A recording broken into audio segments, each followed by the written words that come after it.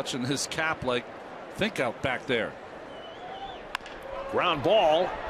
Backhanded by Herrera. Gets the out at second. The relay not in time as a run comes in.